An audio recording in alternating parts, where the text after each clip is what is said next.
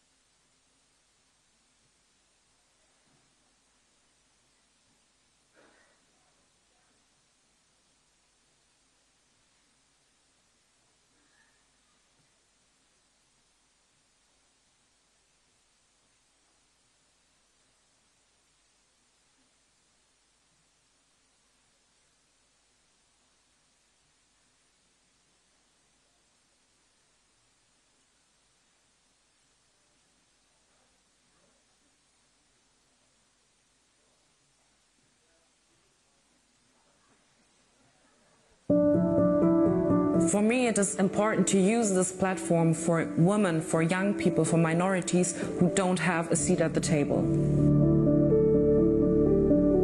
My name is Aminata Touré. I'm 26 years old and I'm the youngest member of parliament in Schleswig-Holstein, Germany. I was born in Germany several months after my parents immigrated from Mali to Germany. For the first 5 years of my life, I lived in a refugee camp, and when I was about 12 years old, we became German citizens. I studied political science and French philology at the university, and I was always bothered by the fact that people who made policies which impacted me didn't look like me. There were not enough young people sitting at the table, and not enough women, and not enough diversity, and I wanted to change that. So I decided to run for office when I was 23. President Obama has always been an inspiration for me, and I think for many others as well. So the moment when I got elected, I thought about him and I thought about the way he must have felt when he was elected. I hope to empower young people, women, people of color to get involved and to use their voice. I want people to know you can make a difference. Your opinion and your voice matter.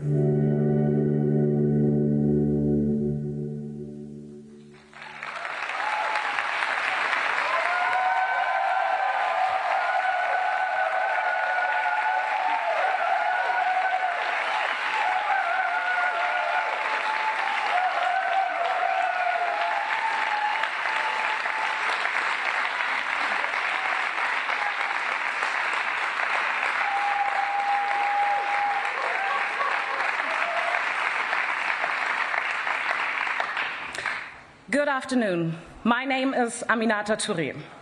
We are all here today to talk about our future and the future of Europe. As young people, we control our destiny. While there are many challenges and opportunities ahead, we know that our generation owns the solutions our world needs.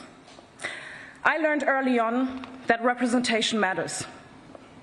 I grew up in a refugee camp here in Germany, listening to politicians making decisions for an entire population without knowing how it feels to be impacted by these circumstances and laws. I would ask myself, how will our voices be represented? Could someone like me even run for office? What encouraged me was that there was someone on the other side of the Atlantic who was starting a movement. He was inspiring people from all backgrounds to take part in the political system. He was a role model who told me that if I wanted to shape the future, I couldn't let someone else speak for me. Politics is something that we all own. It's for everyone. So I decided to run.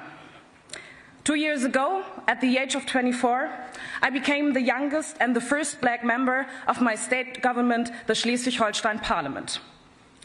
It took hard work, the support of family and friends, and believing that my opinions had value and that I could make a difference. Most people in politics are older than me, some double my age. They often don't see policy issues the same way our generation does. Outside the halls of Parliament, I'm surrounded by peers who care deeply about our shared future.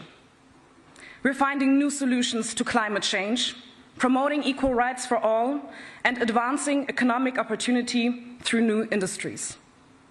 It's not just in Germany. Young people across Europe and the world are connecting, taking action, and making change. It's our generation's collective passion that makes me feel strong and confident. The future is bright, but only if we encourage each other and fight for it together. Today, I'm excited to welcome to Berlin someone who has inspired people all over the world to make their voices be heard and get involved. He gave me courage when there was no one that looked like me running for office in my state. And through his work with the Obama Foundation, he is still bringing together young people who are determined to make a positive difference and is helping us have our voices heard on the main stage. It is an honor for me to introduce the 44th President of the United States, President Barack Obama.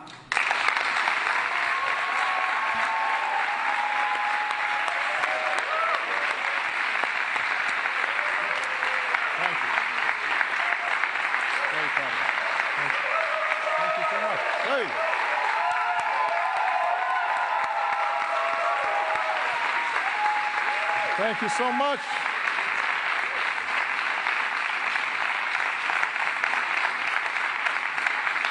Thank you. Guten Tag, Berlin. It is good to be back in the heart of Europe. It's been over 10 years since I spoke to a slightly larger crowd in front of the Victory Column when I was running for president. I had a little less gray hair then. And since then, I've been back to Germany, I think at least 10 times. I've been to Europe countless times. But I'm as excited to be here with you as I have been ever when I've come to Europe. Because this is a different kind of trip.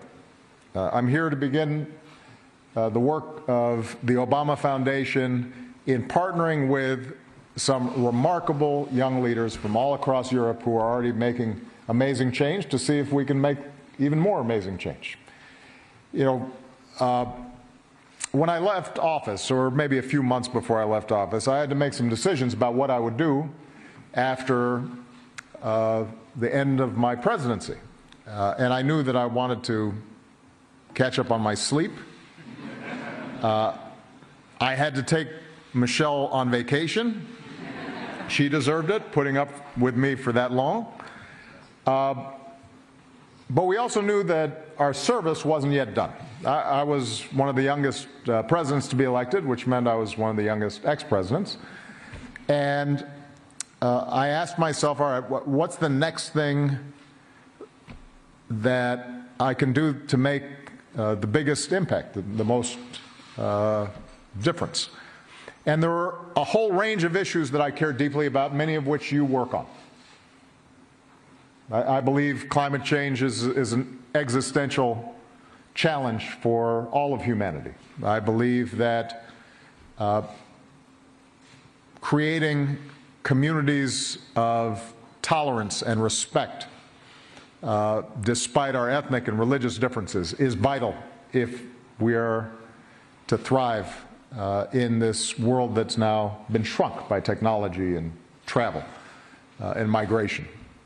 I believe deeply in gender equality and making sure that women have the same opportunities that men do in all fields of life, and that people of different sexual orientations are treated with dignity and respect and human rights. I believe deeply in dealing with the growing inequality that has arisen as a consequence of globalization and technology.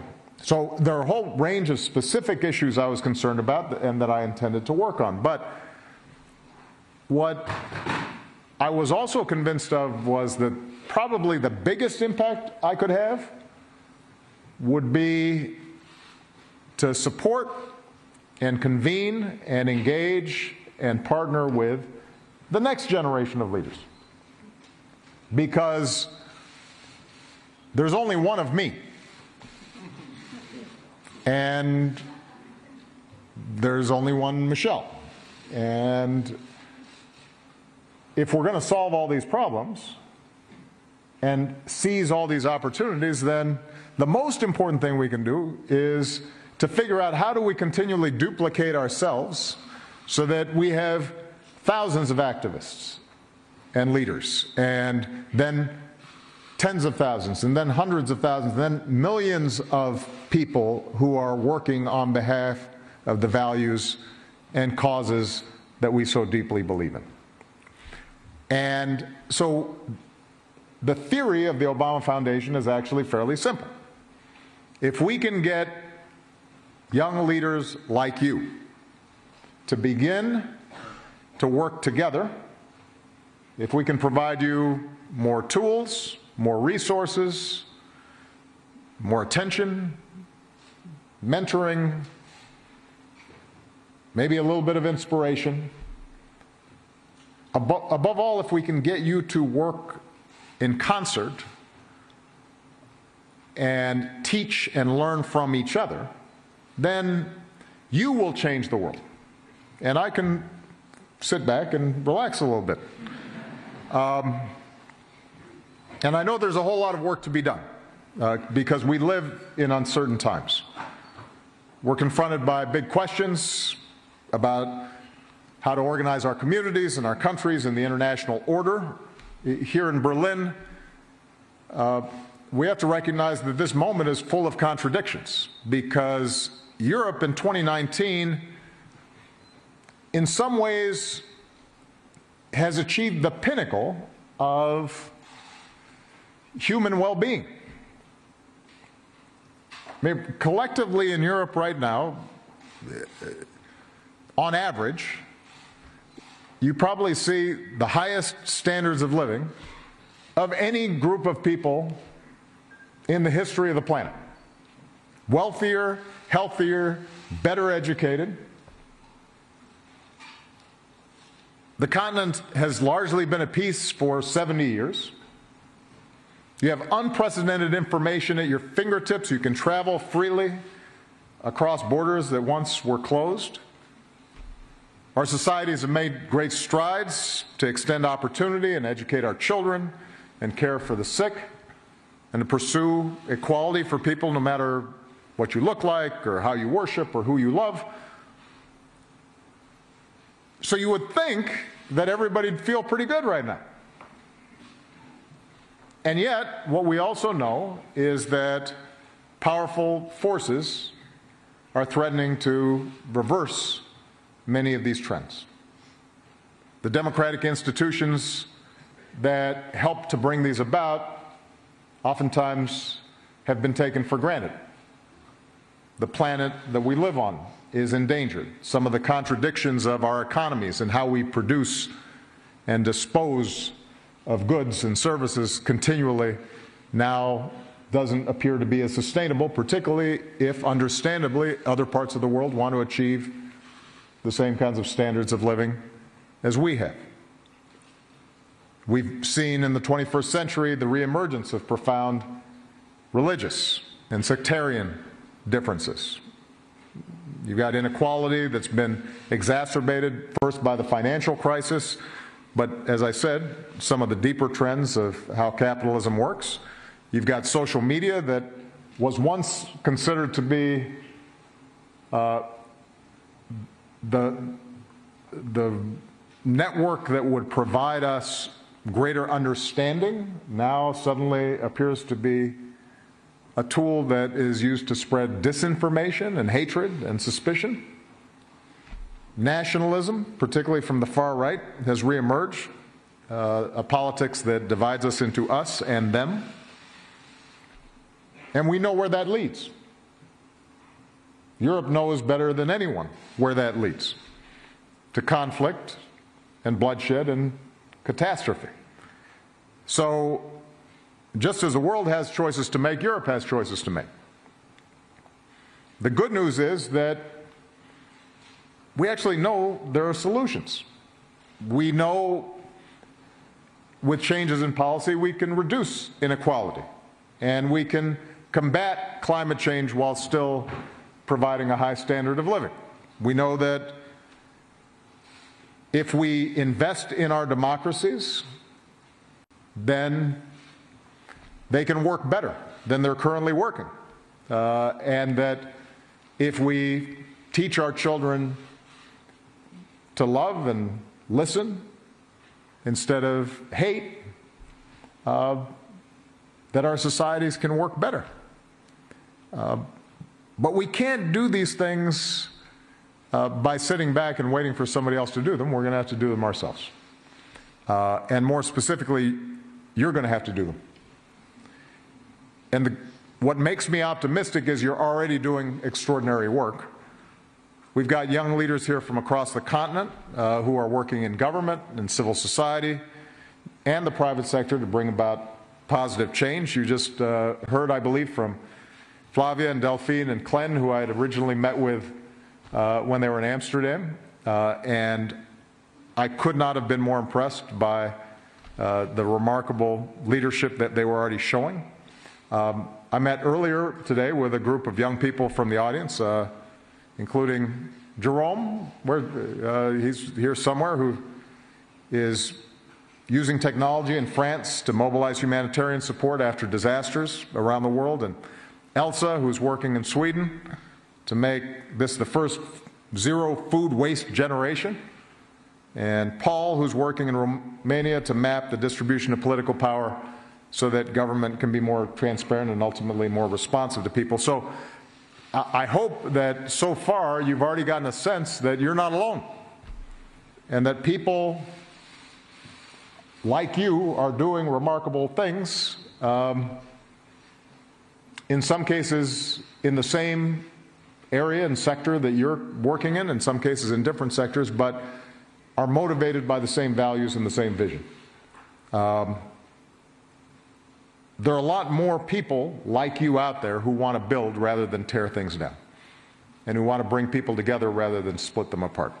But sometimes all of you are isolated and work alone, or feel as if you're working alone, and the whole then feels like it's less than the sum of its parts. Now, I'm not here to support any political party.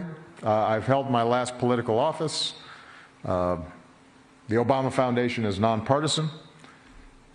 Michelle would leave me if I ever ran for office again.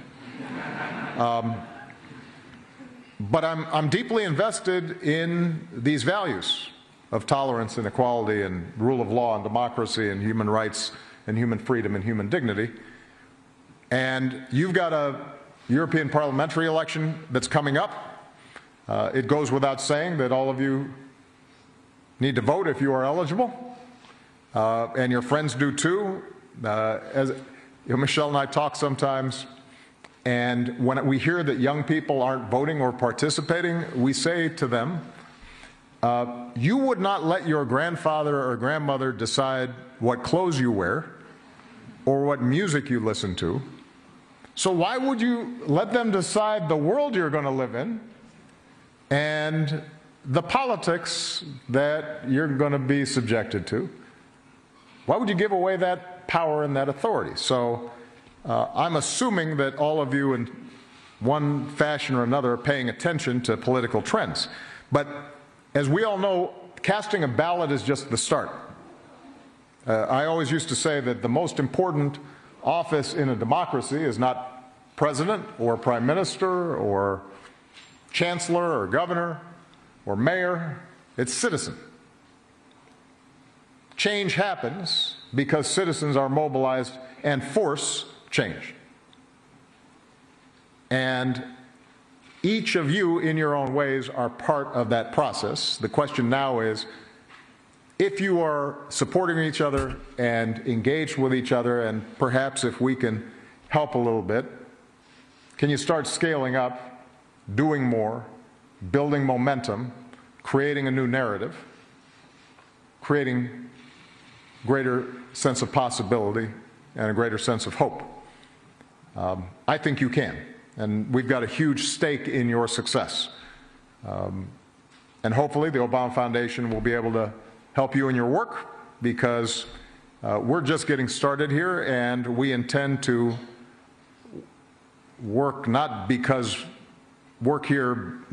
on having all the answers, but rather having great confidence that if we're interacting with an amazing gathering like this, that we'll be able to come up with the solutions that we need, not just for Europe, but for the world. So with that, I'm going to start taking some questions. Thank you very much. All right. And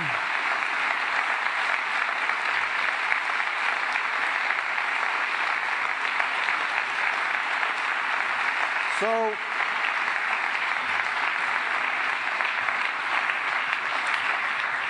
because we couldn't fit everybody in the continent in this room, there are a bunch of people who are watching live stream or wanted to participate but couldn't and are doing so online. So actually, I believe that my first question may be an online question, but I'm not sure. But it's from Conleth in Northern Ireland. Am I correct about that? Or is Conleth here? There he is.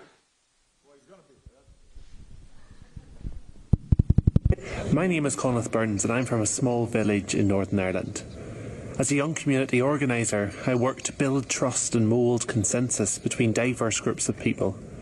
No matter where young people are in Europe, how can we show the value in compromise and the beauty in consensus? Well, this is an interesting question. I saw a group of you right before I came out, and somebody, I think, asked a question that relates to this. One of the challenges that I had when I was a young organizer was I wanted change now, and I wanted 100% of what I wanted, and then I'd suddenly confront some politician and they'd be like, well, we can't do this and we can only do that, and maybe we can get a little bit of this done, or I've got to take into account this constituency that feels very differently about the issue. And I'd be furious and frustrated. And then I was elected to office, and some young organizer would come into my office and say, I want you to do this. And I'd say, well, I can give you a little bit of this, but so I've been on both sides of the equation. And one of the biggest challenges I think that we all have, and there's no perfect formula, is how do we remain true to our values and our principles while recognizing that in democracies, in pluralistic societies,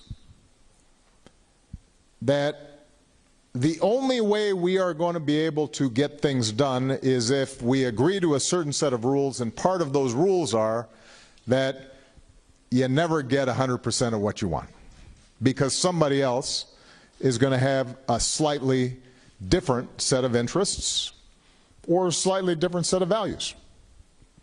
And that navigating that territory in which you push for what you believe in, but at a certain point you are willing to say, okay, let me take this now and then build on this later.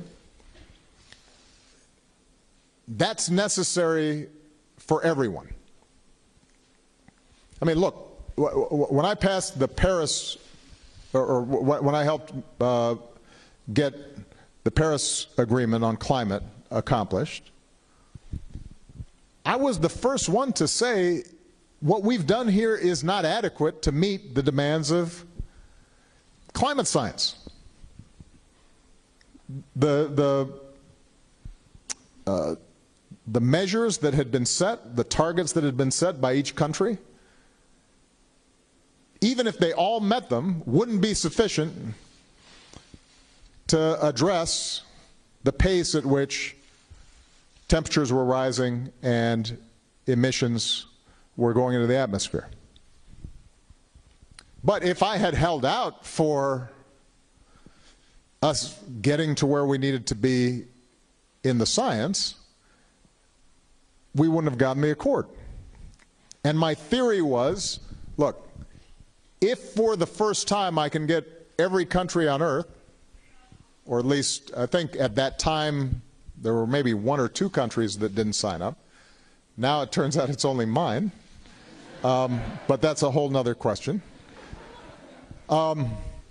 If we can establish that principle that everybody has to address this problem and everybody has to take steps to do something about it, and that becomes the architecture that's in place, and it is measurable and people are accountable, if I can get that in place, then I'll be able to turn up those standards each and every year as the science and the technology and what's possible develops, and we build, right? In my own country, in the United States, our pension system, what we call Social Security, when it was first passed, didn't apply to everybody. Here's an interesting example. It did not apply to domestic workers. Why do you think that is? Who were domestics? Huh? Many of them were black people. They were, I guess, immigrants brought a little while way back. There was a whole different way of how they came over.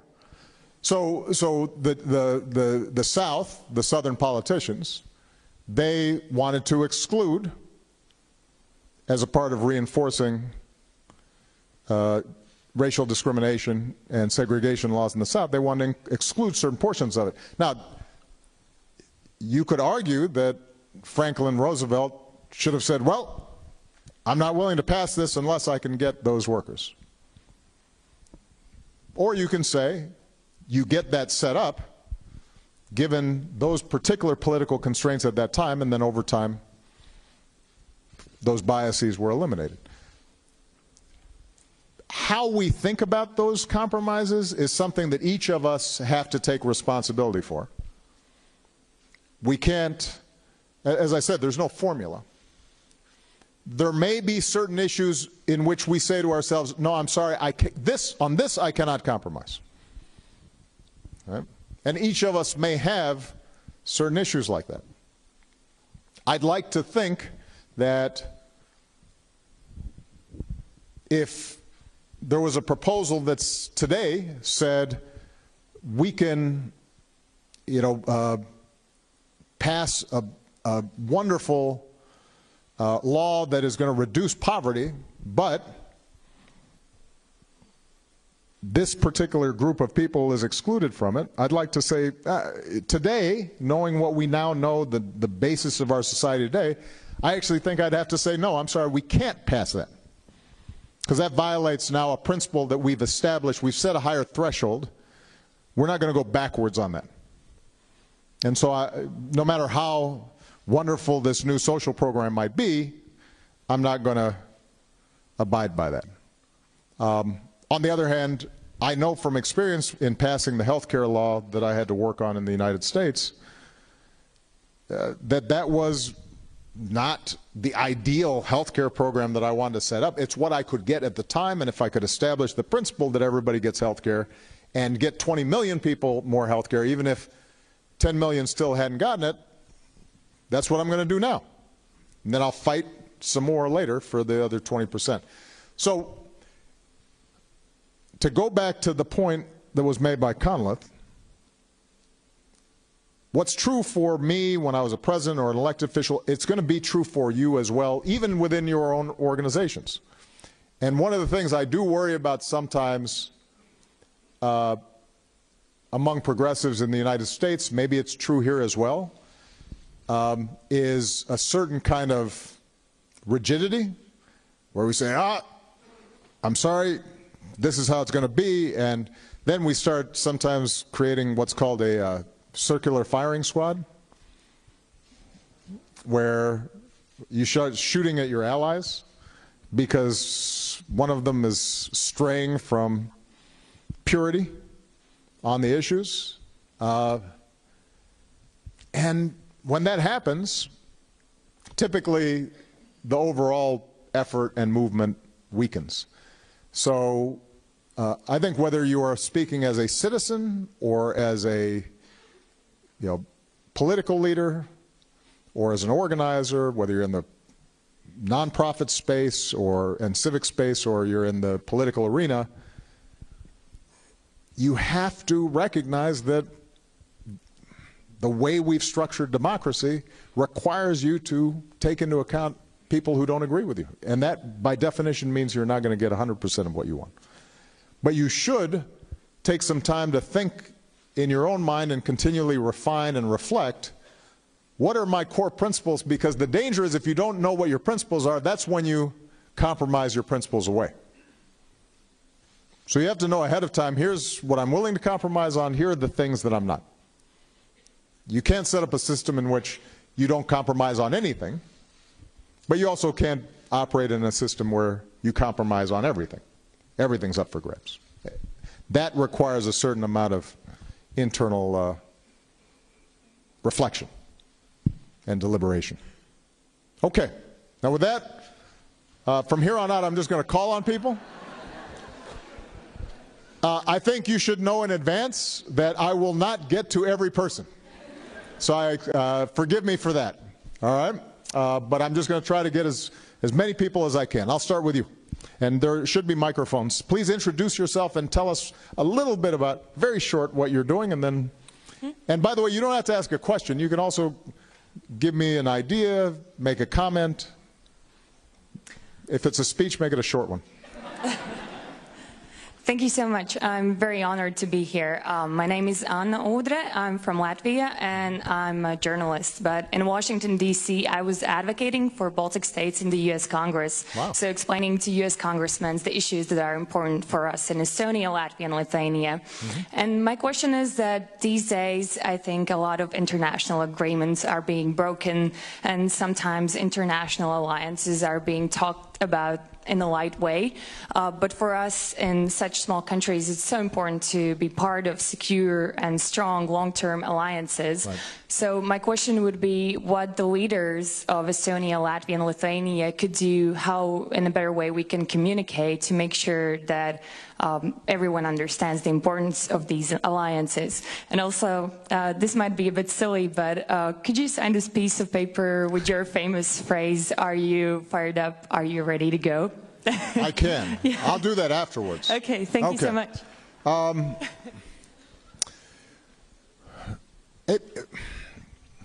After World War II, and the tragedy that engulfed Europe and then engulfed the world, we set up a set of international institutions. The UN, Bretton Woods, World Bank, etc.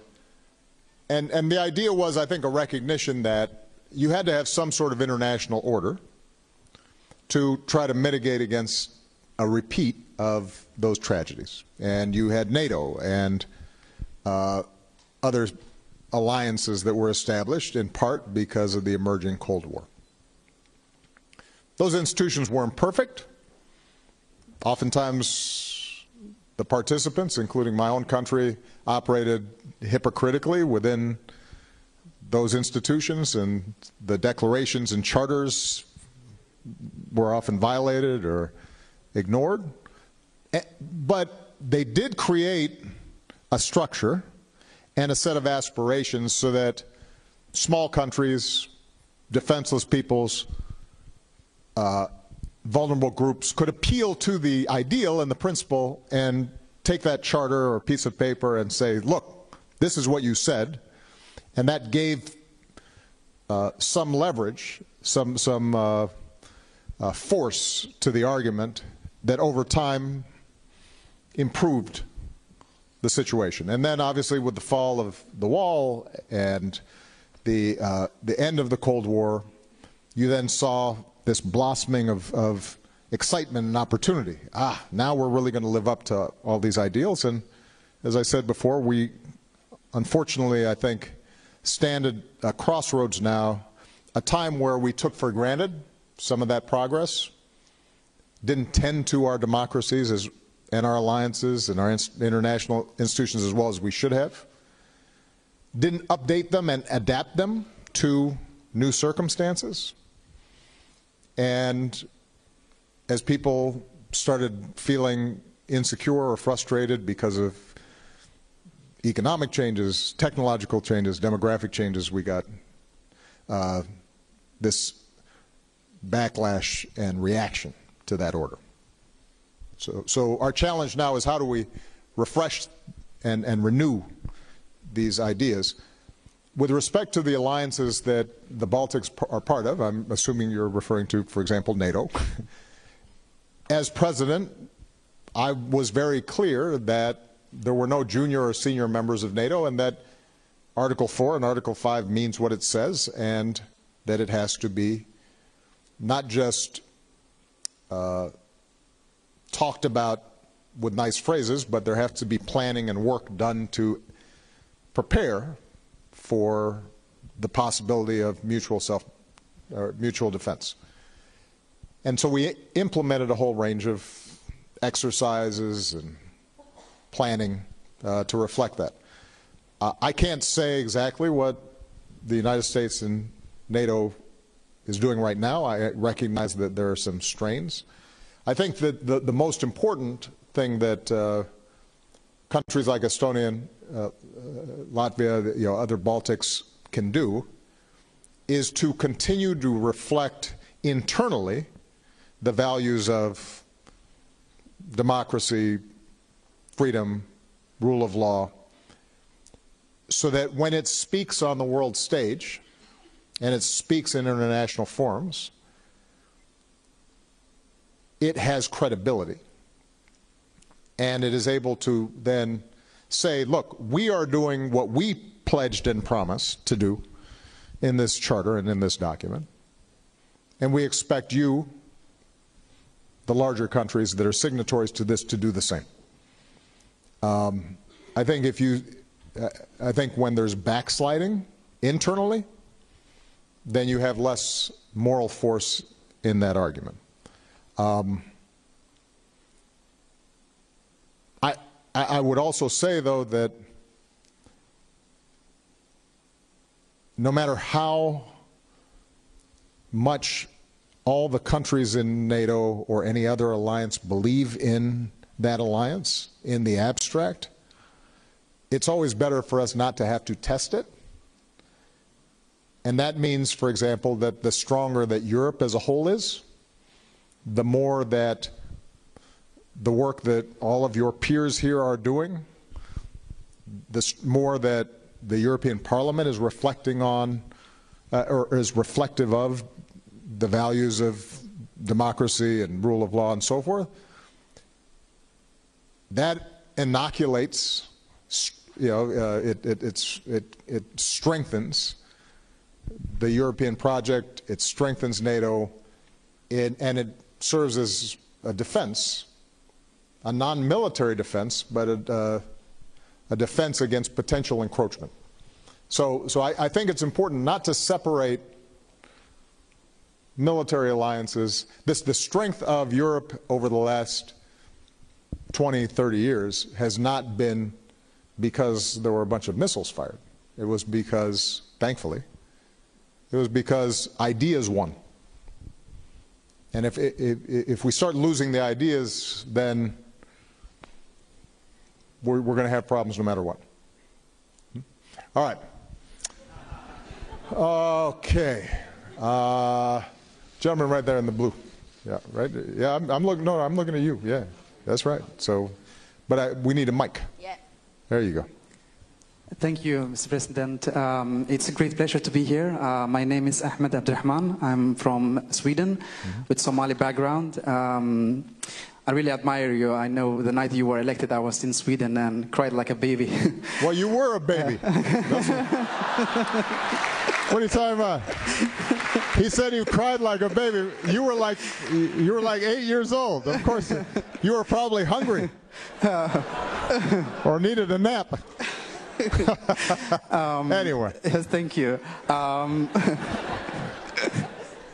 I run an NGO called the Global Village, and one of our biggest work is called Järveveckan, where we gather politicians, political leaders, the parliament, civil society, NGOs, everybody together in the suburb where I live, which is disadvantaged, where 90% of the population have foreign backgrounds.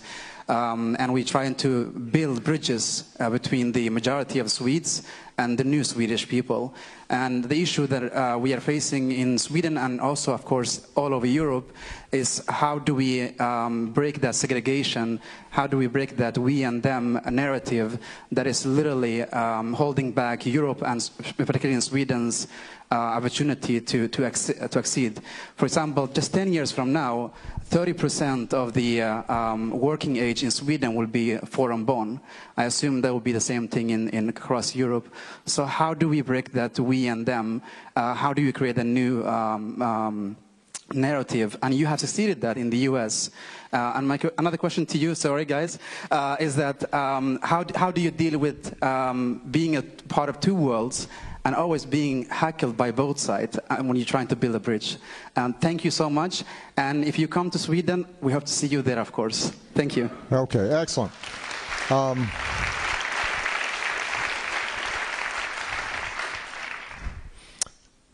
I am going to establish a rule of just one question, but those were excellent questions.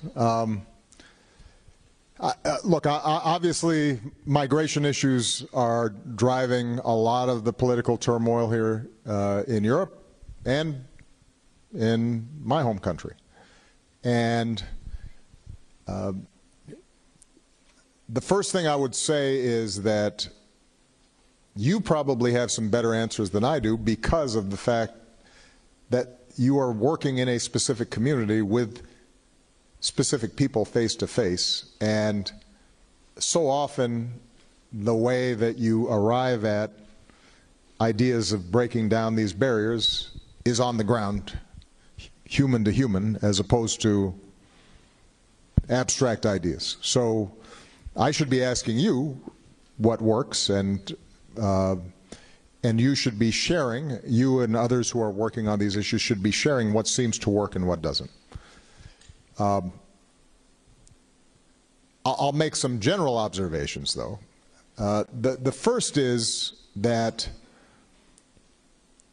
it's important for all of us to admit that in every society there is some temptation, tendency to separate people who are more like me and less like me. That's not unique to white Europeans. You know, my father's from Kenya. You go to Kenya, the Luos think the Kikuyus are always out to get them. And the Kikuyus think, the Luos, they talk, but they're lazy, I'm not going to hire them. And you go to the Middle East, and you know, when everybody gets here, suddenly, oh, you know, we're all Arab, and you go back home, these people, those people, right? So one thing to recall is that this is a universal phenomenon, because humans are fairly primitive, and we're still wired to only be able to process, like, knowing about 150 people in our brains. And so now suddenly we're in cities with strangers that we don't know, and we're asked to trust them, and it goes against some of our impulses. And the reason I say that is because I think if you don't acknowledge that, then there's going to be a certain arrogance in how you approach these problems, and the problems won't get solved. That's point number one. We all have some of these biases inside of us. It's not just, you know, those people, right? If we start with that premise, then I think what that means is that we have to find ways to have a humane, intelligent, thoughtful, orderly immigration process that is grounded in our better selves and our better values. And we're going to have to figure out how do we make the people who are already in a country feel comfortable with newcomers. And that requires education and exposure and reducing fear on the part of people who are already there. It also requires some levels of adaptation from the people who are coming in. And I think organizations like yours can help to identify those mechanisms that can help both sides. in the United States, immigration has always been controversial, and at some level, immigrants adapted to the norms of the existing society, so that if you look at how the Irish, for example, were talked about in the United States, whoa, it's as bad as anything, you know, Irish, no need apply. There was a time where the Irish and Jews and Italians, they weren't considered white. They were considered aliens, foreigners. Then they got absorbed. Now, black folks never got absorbed, right? That took a little bit longer. And so some of the assimilation that inevitably takes place is going to take a little bit longer, but some of those principles still apply, and I worry sometimes when, as we think about how to deal with the immigration issue, we think that any moves towards assimilation of the existing, of newcomers to the existing culture is somehow betrayal or a denial of people's heritage or what have you. I mean, the truth of the matter is that if you're going to have a coherent, cohesive society, then everybody has to have some agreed upon rules. And there are going to have to be some accommodations that everybody makes. And that includes the people who are newcomers. The question is, are those fair? Do they, should we want to encourage newcomers to learn the language of the country they're moving to? Of course. Does that mean that they can never use their own language? No. Of course that it doesn't mean that, but it's, it's not racist to say, if you're going to be here, then you should learn the language of the country that you just arrived at, because we need to have some sort of common language in which all of us can work and learn and understand each other. It gets more sensitive, obviously, around religious issues. That becomes more challenging, and I don't have, simple solutions to all of that. But I guess what I think we have to do in order to push back against just, what are clearly racist motives of some, we can't label everybody who is disturbed by immigration as racist. That's a self-defeating tactic. You push away potential allies, people who maybe they just haven't thought about it. They may be good people who are well-meaning. They just don't understand it. And say, but if they're exposed to new information and they're meeting people who are from other countries and they understand the nature of these different traditions and they see that others are eager to work with you, then suddenly they go, okay. And, some of the work that was done in Switzerland and other places where you mobilize people to say, look, this is not who we are, and to appeal to their best natures, shows that the majority of Europeans don't want to think of themselves as mean or ungenerous or racist, just like the majority of Americans don't want to think of themselves in that way. But if the only thing they're hearing is either people who are making them afraid or people who are saying, you're racist,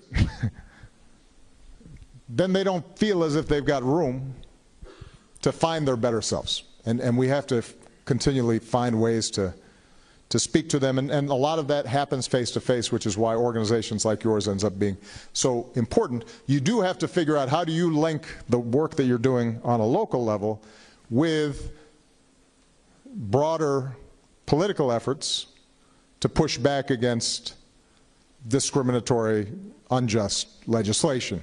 And so the micro has to work with the macro in order to be successful. All right. You had another question, but I don't remember what it was. That was such a... Right here. It will be actually an easy question because the answer will be yes, we can. My name is Louis Xavier. I'm from Paris. Ah. I started 3 years ago a simple network of shopkeepers that accept to offer services, free services to homeless people. Ah. They open their door and homeless people can come and charge for their phone, go to the toilets, eat some food on the microwave, simple stuff, you know. Yeah. We use lists, physical lists, with all the address, the direction, so they can go and recreate social link. It's an easy way for every citizen to involve themselves. Yeah. Sorry. In 3 years, we have around 1,000 shops in France, and it started in Seattle, in London, Madrid, and other cities. And my question is, how can you, can you and your team actually help us and like do this international calling for every shops and enterprise so they open their door, you know? And yeah, so the answer is yes, we can? Yes, we can. Thanks. Excellent. All right. Well, first of all, I want to congratulate you on a great idea. The second thing I want to say is this is a perfect example of how if all of you are organized and in communication with each other, one good idea in one place can then start disseminating, start spreading to other places. And we can certainly help. You know, I can publicize, hey, here's a great example of somebody, you know, a small business that has started something and is now becoming a movement. But I'm not the only one that can help. There are 300-something people here who all have small stores in their communities that may be interested in something like this as well. You know, part of our goal here is in some ways to highlight good work that's already being done, but also to identify good ideas, best practices, great tactics, great strategies, good stories to tell, and make sure that everybody now knows them and is able to steal your good ideas, because the nice thing is that you know, great ideas like this are ones where I'm assuming you'd be happy if more and more people were doing it, huh? And we started a little cookie factory in Those Paris. are cookies for me? Yeah, it's homeless people who are employed and they do organic, good cookies. It's a lot of butter. It's French, you know. Of course. History. It's for you and your family.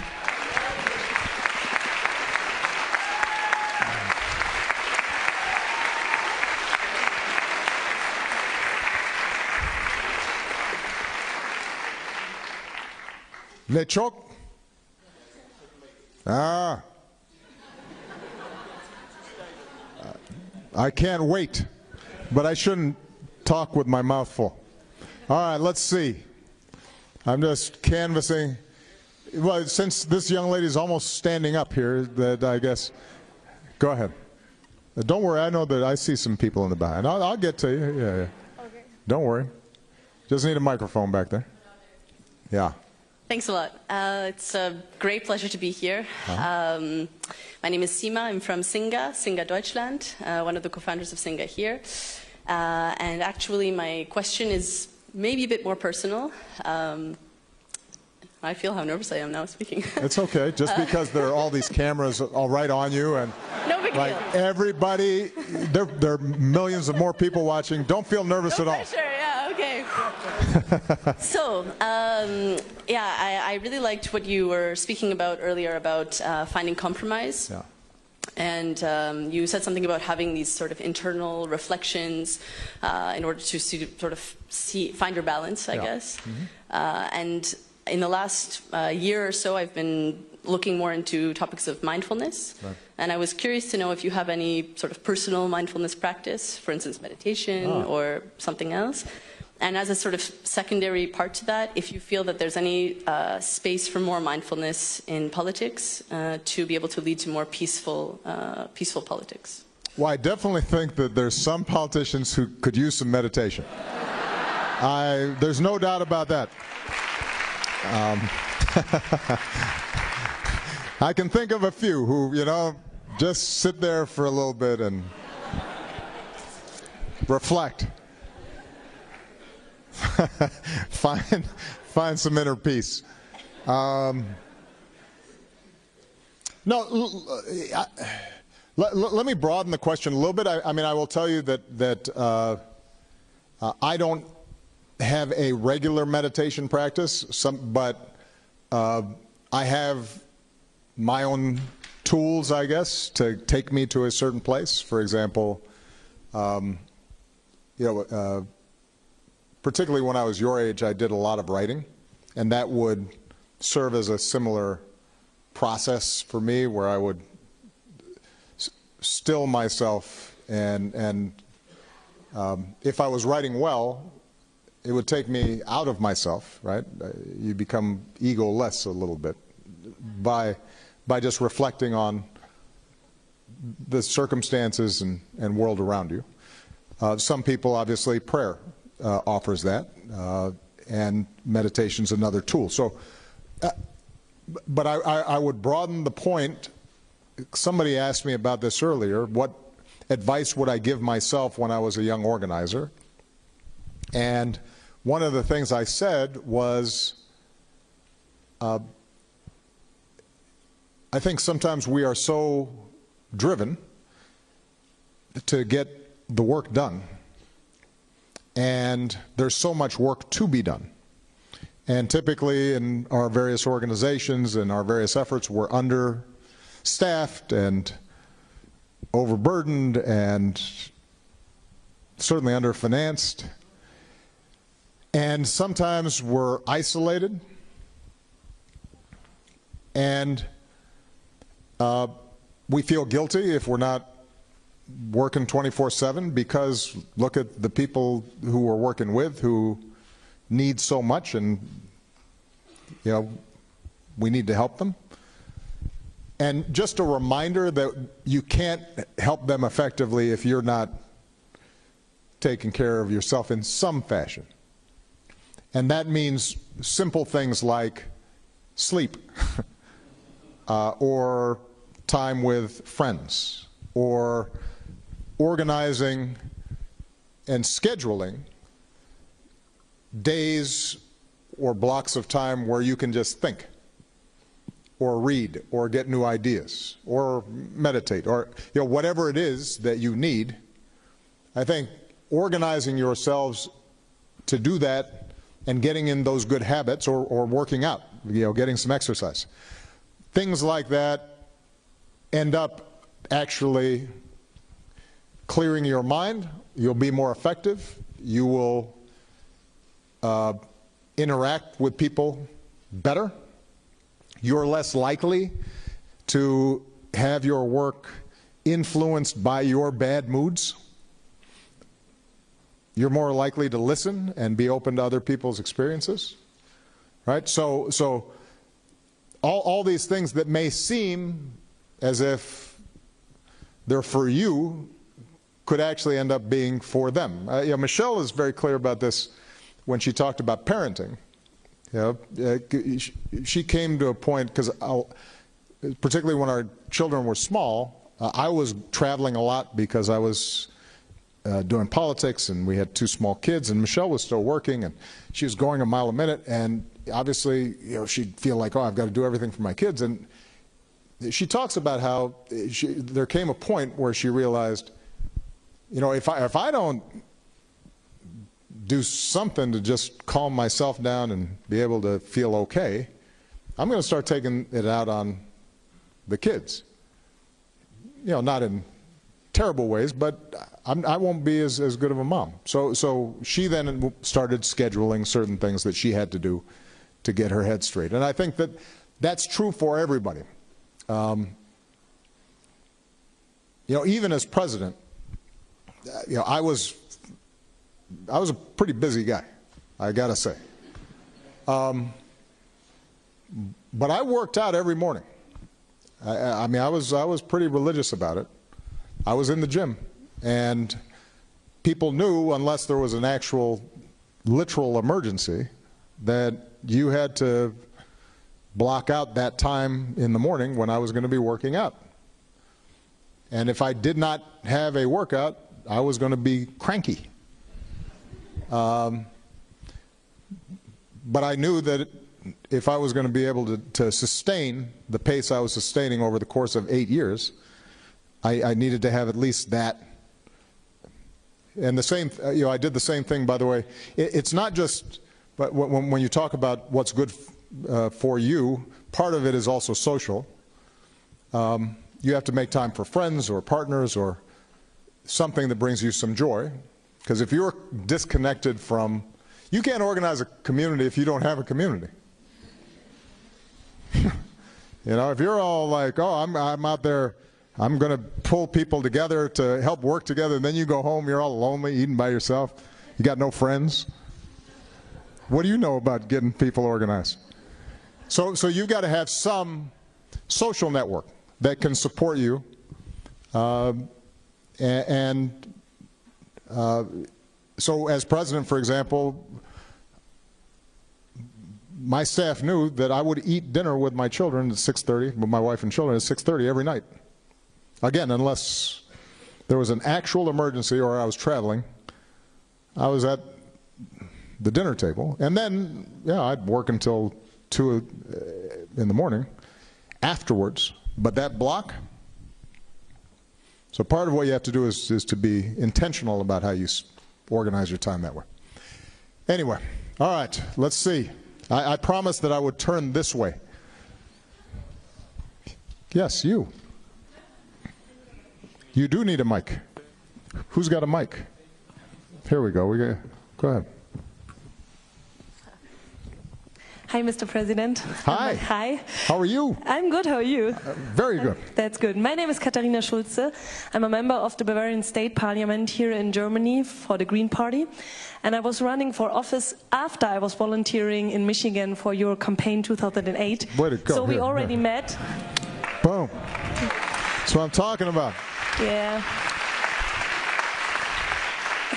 Proud of you. Yes. So it's good to see you again. Good to see you. And I have a personal question. How do you deal with all the hate against you and your family and your personal beliefs? And do you have any advice for us as young leaders how to deal with this? Because as far as I see it now, doing politics for 10 years, it's getting harder and more and more. And you already talked about internet and social media and the big dream about what all the good things this will bring for us. And now we see also the negative consequences.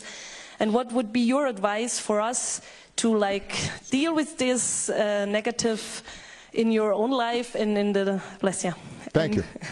And in our communities or in our parties or wherever we are active? It's a great question. First I'll answer sort of the personal question, how do I deal with it, and then I think there's some broader implications that are worth us considering. I did not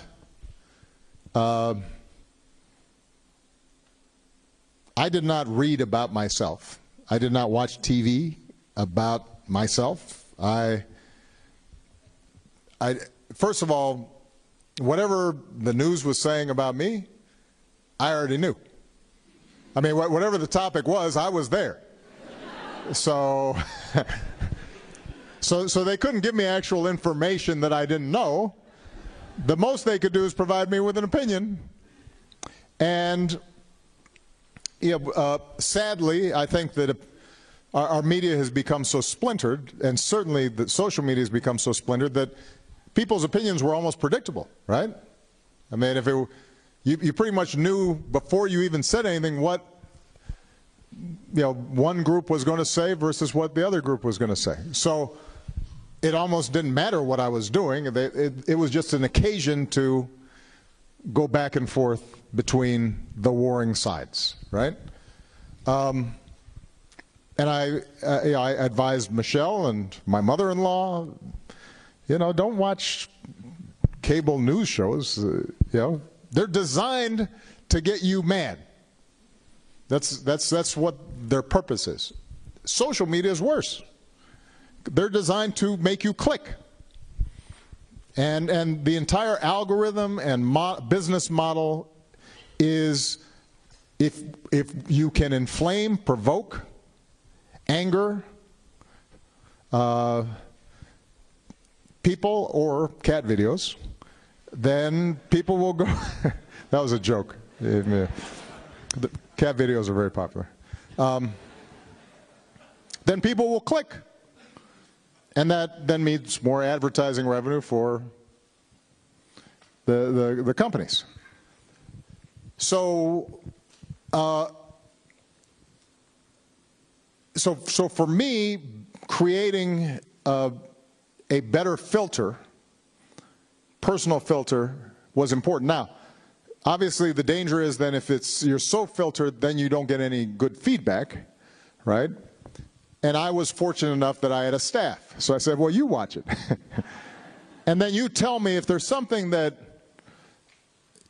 we're hearing back that indicates a genuine issue or a genuine problem, something we didn't think of, a legitimate critique, then let's discuss it, right? So you can't completely isolate yourself. And I recognize not everybody has the luxury of having a staff, so you, in your issues, whatever you're working on, may feel obliged, okay, I've got to follow what the chatter is on social media in order for me to be informed and to see how well our message is getting out, which then suddenly you have all these trolls who are sending you terrible information. And even if you say to yourself, these are just trolls and losers in their underwear in a basement somewhere and, you know, who just decided they want to just be mean, it's not going to, it doesn't mean you're not affected. I recognize that. But I do think at least you should be able to at least break the habit that I suspect all of you of a certain generation have of constantly checking and renewing. And that has less to do with you needing to get information to do your work and has more to do with the fact that you've been addicted, like everybody else, to this device. I mean, it's designed to make you addicted. And by the way, I'm not saying something that is, you know, this isn't a conspiracy. It's a well-known fact, right? I mean, apps are designed, and these social media outlets are designed to maximize your use and amount of time on them. And we're all victim to it. So you have to somehow break that while still being able to take in external information. So that's the personal point. The general point I would make is that we are collectively, all of us, going to have to find ways in which we improve the conversation on the internet and in social media.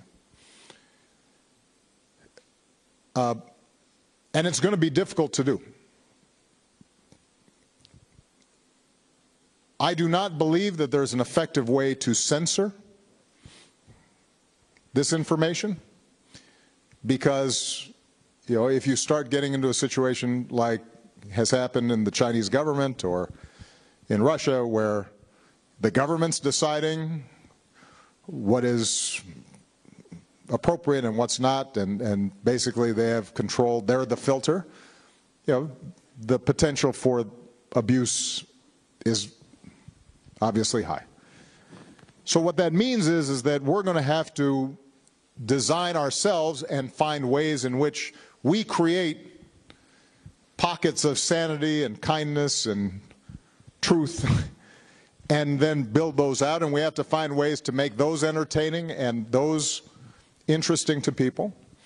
And I think that is actually an interesting project collectively for groups like all of you to engage in, to have a, you know, what sometimes the technology people call a hackathon, to brainstorm about how do we build lily pads of sanity and reason on the internet that we can then slowly grow.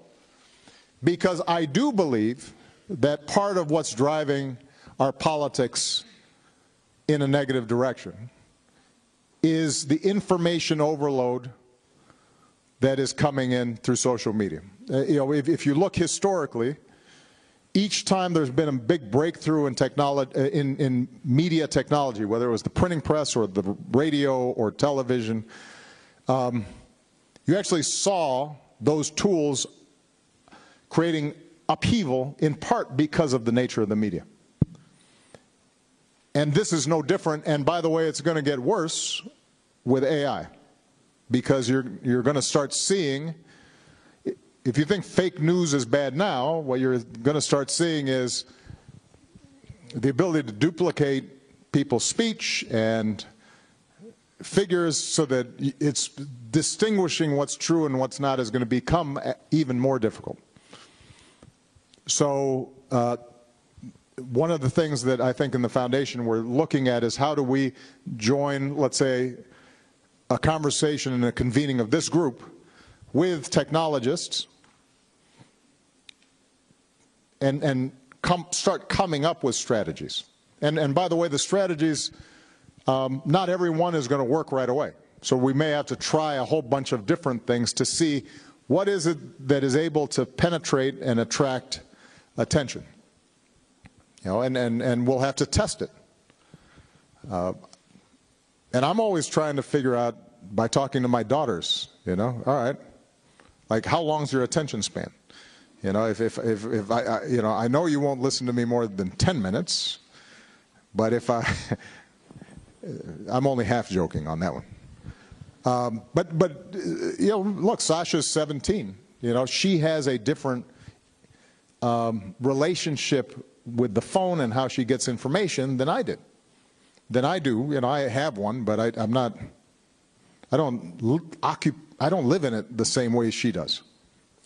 So we're going to have to find ways to think about information and basically take it back from you know, these dominant, very strategic operations. Some of them are state-sponsored, some of them are sponsored by business interests.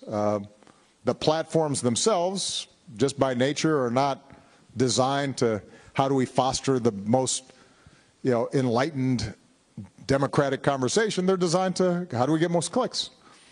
So you have these large, both business interests, political interests, that are being very strategic about this space, and we don't have, I think, the same kind of strategic thinking around this space, which is part of the reason why sometimes it feels as if we're not communicating effectively relative to, say, right-wing groups getting their message out to their constituents in this time.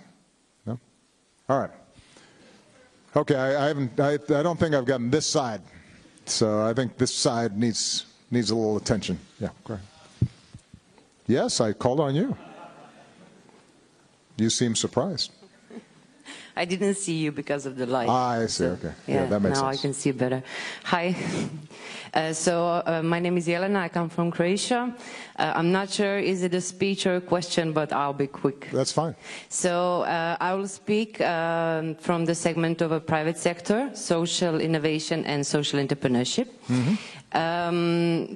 A little bit about me. I run a social enterprise called Family Tales. We create fairy tales for children based on their life experiences, trying to solve their problems. It started as a business, just like turning parents' love stories into bedtime stories for their kids. That's nice. Until I wrote a first fairy tale for a child who didn't have a parent. Since then, I wrote about 150 fairy tales for orphans by myself. Oh, that's wonderful. And I'm teaching others to do the same. That's great. And I decided to stop the business part and just to try to build a cure for these children and turn what I'm doing into official therapy methodology. And I'm working on it, and nothing on that path didn't frustrate me, not the lack of money, funding, and all this like regular stuff, but the lack of understanding from government and bureaucracy.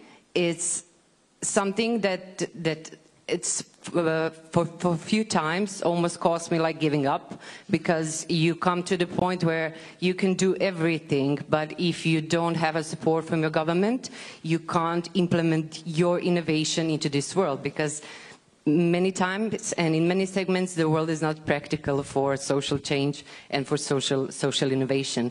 So my question would be, and it may sound a little bit naive, is there a way to trigger that change in the government, to make them to start understanding how important it is to give us the support, other than becoming an activist? Because I don't think I can do that. Maybe I can. Apparently you can motivate people, so after your answer maybe. Well, look, I mean, I do believe that you can become an activist. You're already an activist in some ways, because what started as you doing something commercially, you became passionate about it, and now you want the world to know how children can be helped through what you're doing, and that's activism. And the question then is there a way for you to interact with government and have them recognize that this may be a useful tool? Yes, you're going to have to be active. So sorry, it's too late.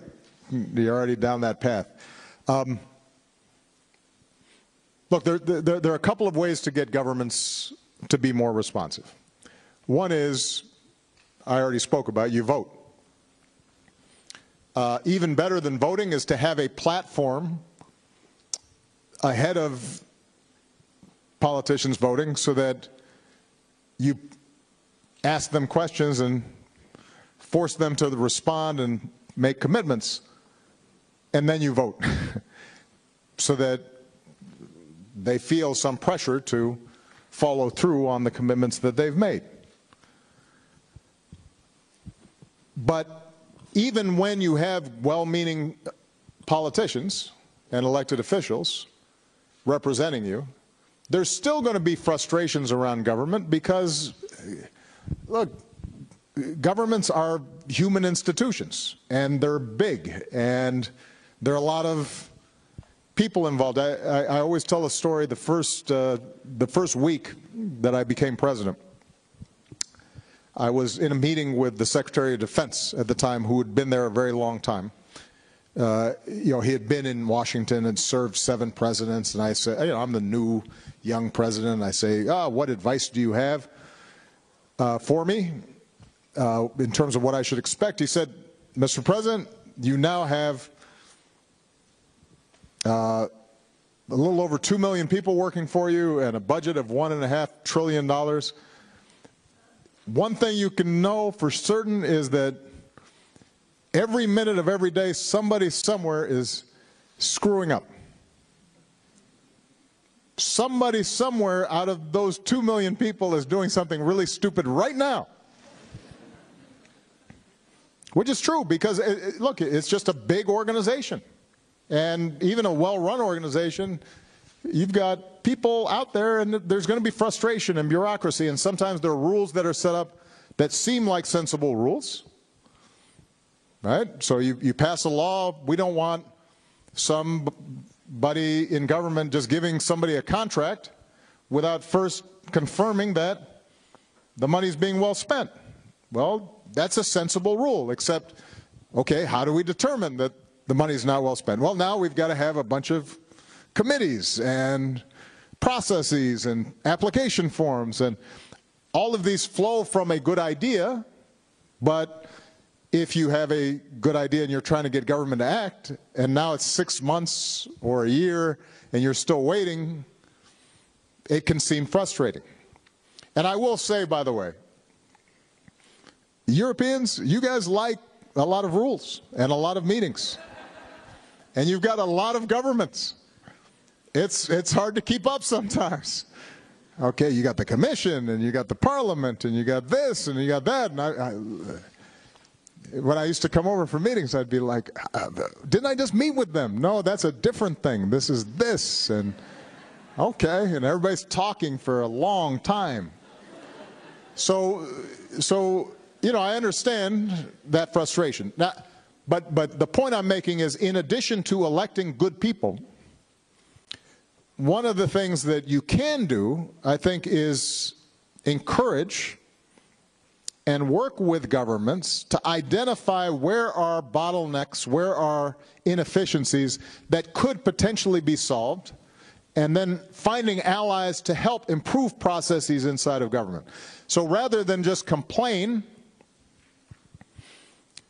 you know, one of the things you can do is to find some, you know, smart young politician who's a progressive and wants to try new things, and say, hey, how about let's put these application processes online, and so that before I come down to the office, you can tell me ahead of time what information I need to bring.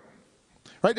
Just simple things that, you know, can increase in sophistication over time, but can make government work better. The point is, I think sometimes we think of the government as this thing that is separate from us. But if we're active citizens, then part of our job is not just to get government to respond to us, it's also to improve the government. Make it work better so that the person who comes after us trying to get something done won't have the same frustrations, right? And that, I think, requires somebody on the inside as well as somebody on the outside. You've got to have people on the outside pushing, and then you've got to have people on the inside who are willing to be pushed. And it means that when you're interacting with government, having constructive ideas, if you experience a frustration, then the next time you're with a parliamentarian or some government official who you're trying to get action from, you should say to them, not in a mean way, not like, you guys are terrible and stupid, but say, you know, I just want you to know that, like, I had to wait for 6 months, and maybe why is that? Is there something we can do? I have an organization here. I can be supportive and, you know, helping you just make this office work better in this issue that we care deeply about. And I'm sure you do too, right? So there may be ways, but you have to take some ownership over that. All right. Let's see. Yes, right here. Yes? Yes? No. Well, you know what? I'll call on you just so you don't feel depressed, but this young lady I had called on first. She's good. Is that fair? Yeah. Yes, I think it's fair. Hi. Hi. Oh, no. See, man, nobody. He gave him the microphone, I'm sorry. Yeah, this one right here. I didn't even see you having your hand up. Hi again from me also. It's a pleasure to be here. And my name is Kubra. I'm a writer and an activist. And I've been an activist for 15 years, half my life. And over the course of the last years, I realized that, you know, we all know how the human brain works. You present a problem and then we come up with the solutions. Well, that's how it should work. I mean, I'm not sure that's how it actually works, but that's okay. And what drives us is to see things differently. What drives us is to have a different world, to strive for a different world. And so we come up with all these solutions to different problems that we come across. And all the time, you know, we try to create solutions for larger problems. But over the course of the years, I realized that maybe what we're only doing is fixing a system that in and of itself is broken. And what I'm missing is questions like, who is our society designed for?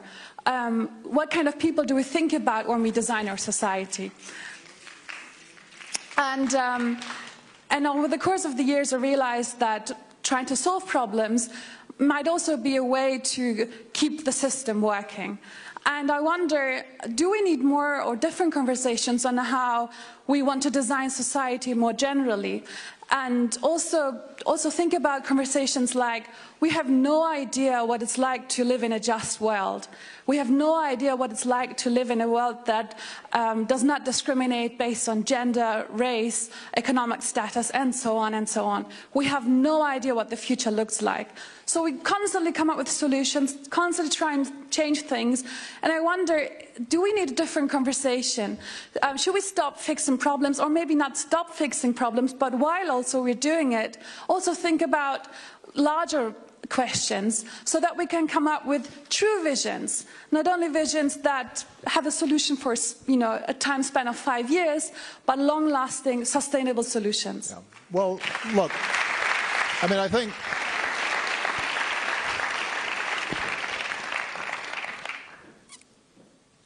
this is an age-old debate, what you just described, right? Which is, you start off in an imperfect world, right? What I used to call the world as it is. And, you know, like fish in a bowl, sometimes we are trapped by just what we see around us. It's hard for us to get outside of that bowl and to imagine an entirely different set of possibilities. And it may be that the world as it should be requires a completely radical set of new institutions and new ways to think about human relationships and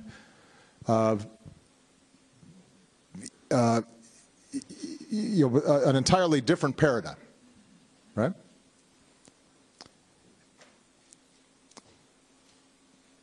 But here's the thing is, in the world as it is, there's a child that's hungry right now.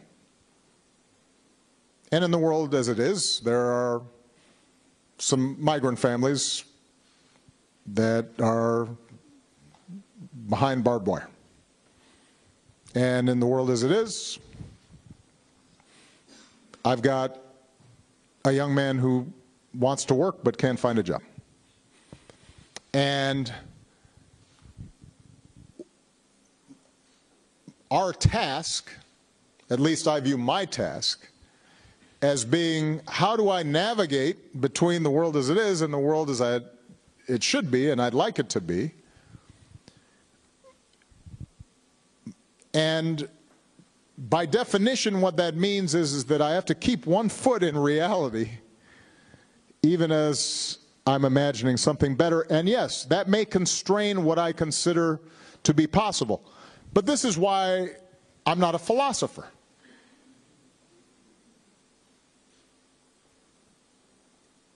I'm not a theoretician. There is a role for them to play also, to write and to think and to completely free themselves from the constraints of the world as it is. And I respect that. I want thinkers like that who are out there. But in the meantime, I'm here, in the mud, in the dirt. And so there I do have constraints. And I have to continually guard against thinking, okay, only this is possible, when in fact if I was bolder, more would be possible. But the one thing I would caution about is thinking that, because I saw everybody doing this thing, the one thing I would caution about is thinking somehow that change in societies happen quickly or happen because you think boldly. Societies are somewhat sticky. And what that means is that everybody, you know, we grow up surrounded by all kinds of social structures and expectations and habits and norms and customs. And when you start trying to radically change things quickly, the track record has not been great. It hasn't been. So let's imagine, for example, we'll just take an example. This wasn't one you used, but I'll just use an example. Right now, global capitalism is creating large-scale inequality. We'll set aside the issue of environmental sustainability for a second. Let's just talk about economics. It is creating large-scale inequality, and that inequality is accelerating. And it's true in every society. It's true between countries. It's true within countries. And it seems to be getting progressively worse. And part of that can be explained by the fact that the more technologically driven the economy is, the more redundant labor is and can be replaced. It means that if I have the ability to leverage the technology, I now have a global market. I can make huge amounts of profit very quickly. I don't have to employ as many people. And that gives me a huge share of society's productivity versus somebody who is unskilled and only has their labor to offer, right? So we could have a long discussion about that. Now, what do we do about that? It is certainly true that we have to, if we don't figure out a way in which all people feel as if they've got a stake in the economic order and can support families and feel productive, then political chaos eventually will reign, and we'll see backlash and radicalism from the right and the left, and resentments will grow. So we've got to figure this out. But I would say that some societies are doing better than others. If you go to the Scandinavian countries, they're not perfect. It hasn't eliminated inequality, but you know what? Actually, it's done pretty good. And it's not that radical. Basically their solution has been, oh, we'll tax people more. We'll tax the rich people more, and then we will give better public services to the people who are not as rich. Now, has that eliminated completely groups that are being discriminated against? Of course not. Has that accommodated immigrants who are viewed as, well, this program shouldn't be for them? Of course not. So that's not a radical change. That's not a perfect change. But it's better than societies that don't have these issues. I tell you, if you are a single mother in the United States right now who's poor, it's a lot harder for you to get decent child care and help raise your child than it is in Finland. And that difference is significant. So the question then becomes, yes, we have to continually reimagine maybe even something larger than that, something completely, much more radically generous towards each other. But in the meantime, I'd like to see improvements. And I know you don't necessarily disagree with this. My only point is, I think we have to be careful in balancing big dreams and bold ideas with also recognizing that typically change happens in steps. And if you want to skip steps, you can. Historically, what's ended up happening is sometimes if you skip too many steps, you end up having bad outcomes. Not always, but sometimes. Oh, I promised that I would call on that gentleman right there. Thank you. And by the way, one of your staff just came up to me and said this was going to be the last question, so make it good. Oh, wow. No pressure. And also said make it quick, otherwise you would miss your flight. But you know, that would be pretty cool to make Obama miss his flight by asking long questions. My name's Nick. I'm a Brexit migrant based in Berlin now. I'm working for Ashoka, which is a global community of social entrepreneurs. Mm-hmm. And we have a bigger, a bit crazy vision of actually empowering every citizen as an agent of positive change.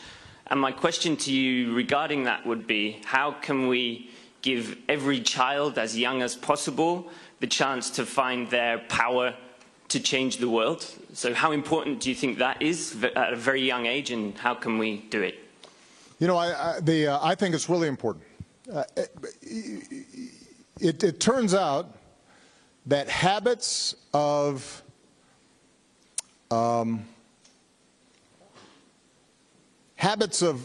participation and voting and involvement, there's a direct correlation between people who start early and young and what they do in adulthood. And if we are teaching young people their power early, they will sustain that power over the long term. I mean, it's Michelle and I talk about with our daughters. Yeah, we were actually relatively strict parents, I have to confess, in the sense that we tried to give them structure, but we always would talk to them as if they were adults, as if they weren't stupid about what we were doing. So, you know, we wouldn't just say, go to bed because you have to go to bed. We'd say, well, you know, go to bed because you get cranky when you're tired, and tomorrow you got to go to school, and so forth and so on. And then if they had an argument, we'd say, okay, you know, give us your best argument. And since they were 6, usually we'd win the argument because they hadn't thought things through that much. But what that did was it teaches independence of thinking and a sense of, okay, I'm being listened to and I've got the ability to make an argument. The same is true in our public life, in our schools, in our civic settings. And I think that kind of empowerment is critically important. And the earlier you start, the better it is. And one of the things that we're going to be interested in doing is working with groups like all of yours to think about how do you communicate not just with your peers, but also with the people coming behind you, because those are going to be your future voters, your future constituents, your future leaders. And starting that conversation earlier rather than later. You know, the Friday movement that's been taking place around climate change is, you know, so a lot of those people can't vote, right? They're too young to vote yet, but they know what's going on, and they're making change. And those habits that, and that sense of power that they're developing now, that's going to carry over for the rest of their lives. So it's something that I think is very much on our agenda, and we're going to want to strategize and think about how we can approach that, how we can do it. Okay? Good. Even though I said last question, I always take one extra one. So, gentleman right here.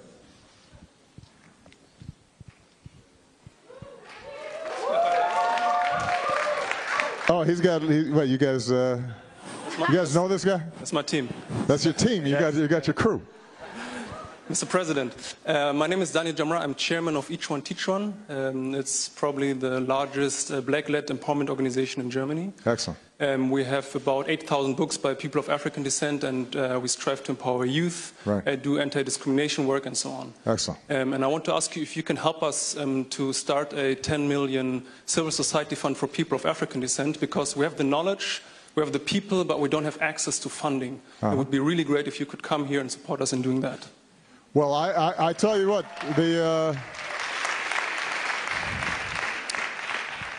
so first of all, I want to hear more about the work you're doing.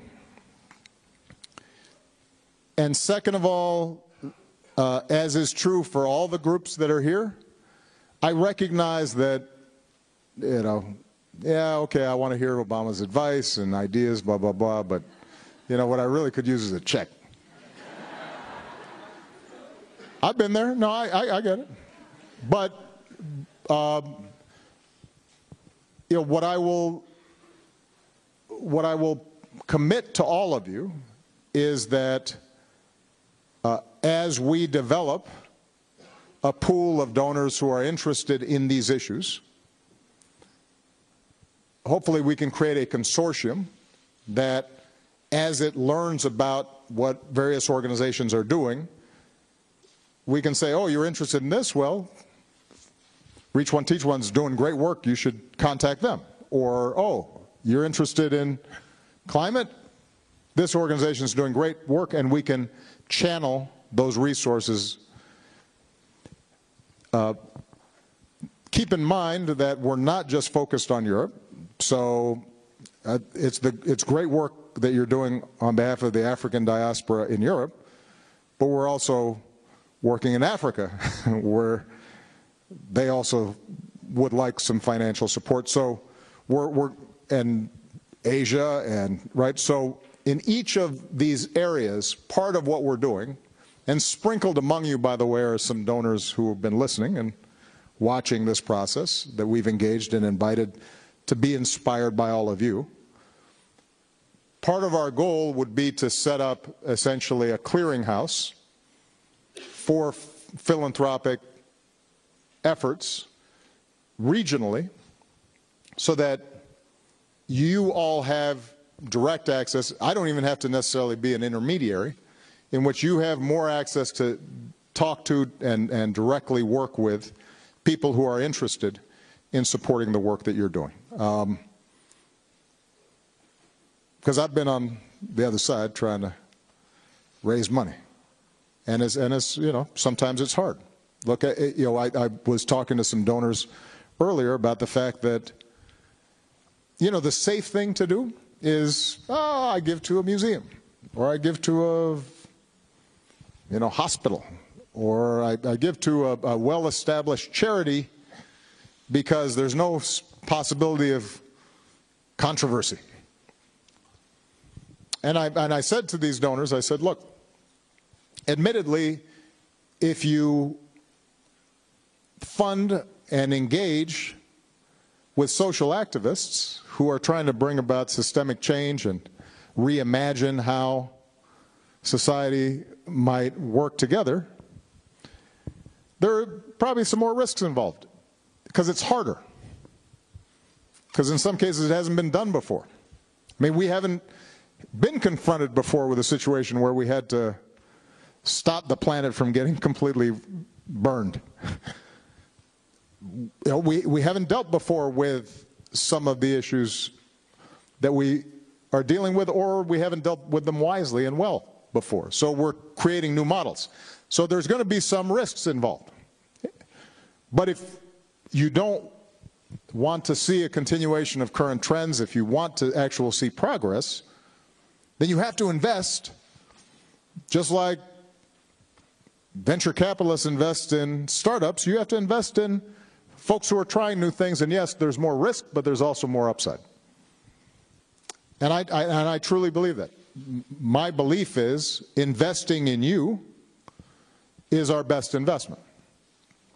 And what I can do more than anything, I think, is to spotlight, highlight, bring attention to the work you're doing, and occasionally maybe, you know, give a little inspiration.